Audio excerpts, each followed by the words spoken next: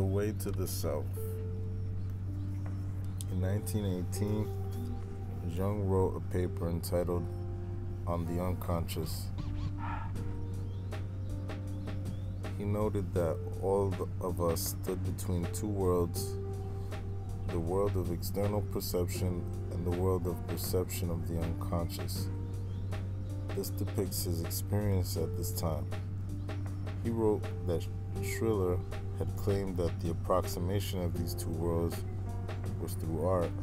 By contrast, Jung argued, "I am of the opinion that the union of rational and irrational truth is to be found not so much in art as in the symbol per se, for it is the essence of the symbol to contain both the rational and the irrational. Symbols," he argued, stem from the unconscious, and the creation of symbols was the most important function of the unconscious, while the compensatory function of the unconscious was always present. The symbol creating function was only present when we were willing to recognize it.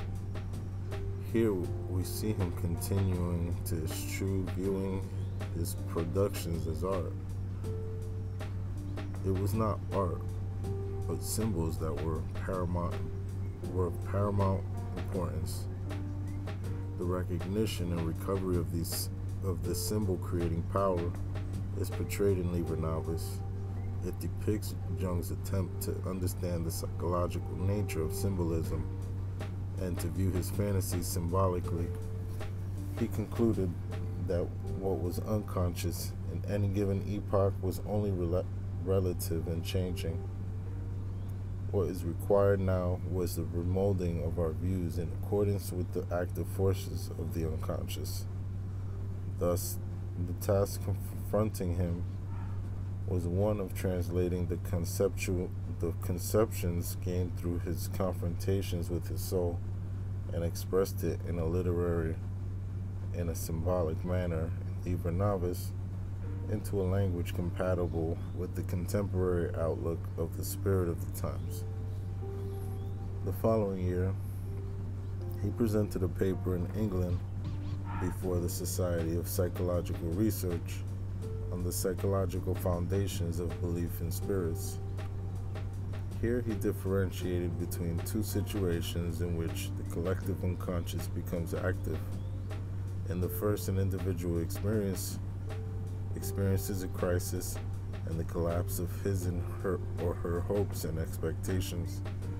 In the second, a time of great social, political, or religious upheaval occurs. At such moments, whatever has been suppressed by prevailing attitudes necessarily accumulates in the collective unconscious. Strongly intuitive individuals become aware of what has been suppressed and try to translate the material into communicable ideas. If they succeed, the results are salutary. Either way, the contents of the unconscious had a disturbing effect. If they remain suppressed, Jung said, there is the danger that the collective unconscious will replace reality, which is pathological. If instead the collective unconscious is activated as a result of collective processes, the individual may feel disorientated, but the state is not pathological. Jung's differentiation of these two possibilities suggests that he viewed his own confrontation with the unconscious as falling under the second heading, namely activation of the collective unconscious due to general cultural upheaval. His initial fear of impending insanity in 1913 lay in his failure to realize this distinction at the time.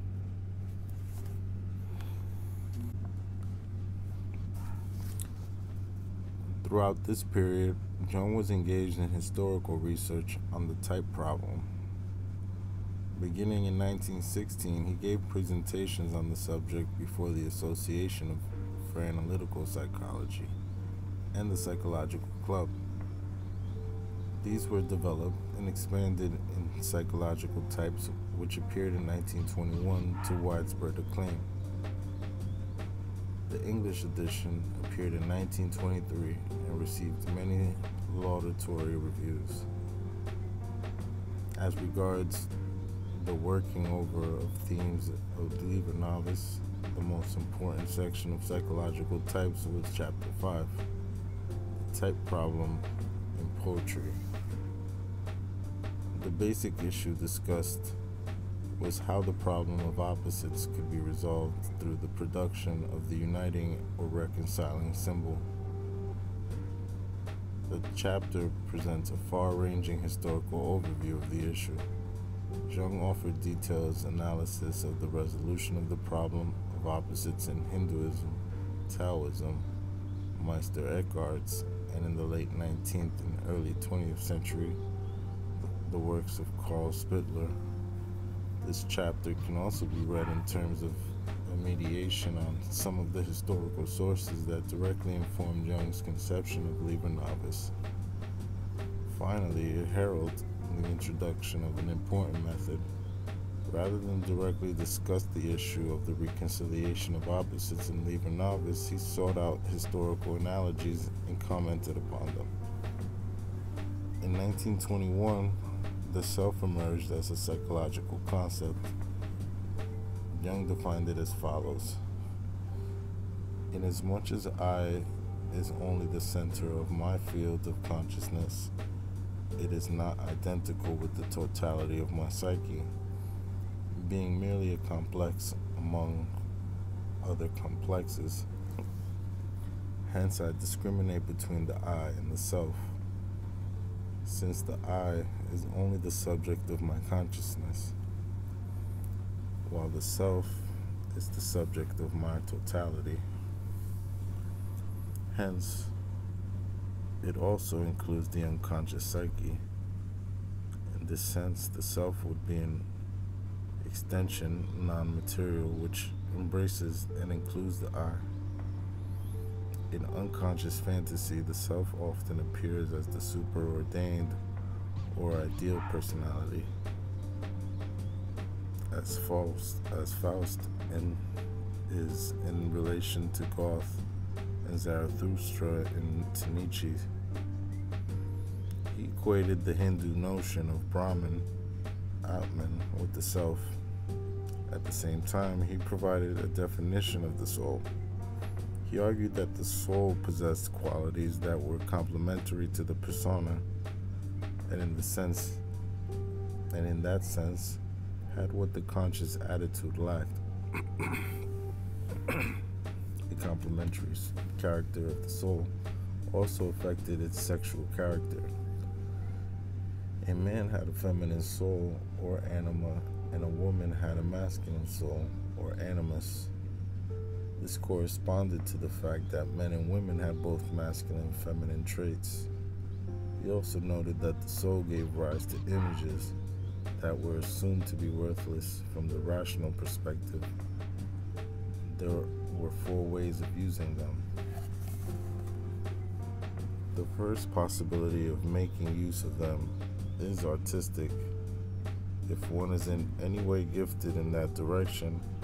A second is philosophical speculation. A third is quasi-religious, leading to heresy and the founding of sets. And a fourth way of employing the dynamis of these images is to squander it in every form of licentiousness. From this perspective, the psychological utilization of these images would represent a fifth way. For it to succeed, psychology had to distinguish itself clearly from art, philosophy, and religion. This indicates the various possibilities Jung rejected.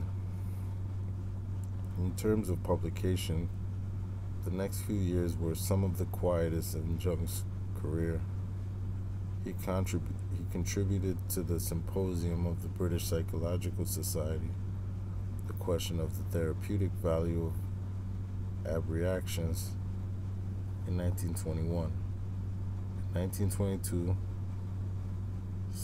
1922 saw the publication of a lecture to the Society for German Language and Literature in Zurich on the relations of analytical psychology to literary artworks. There were no new publications in 1923 and 1924.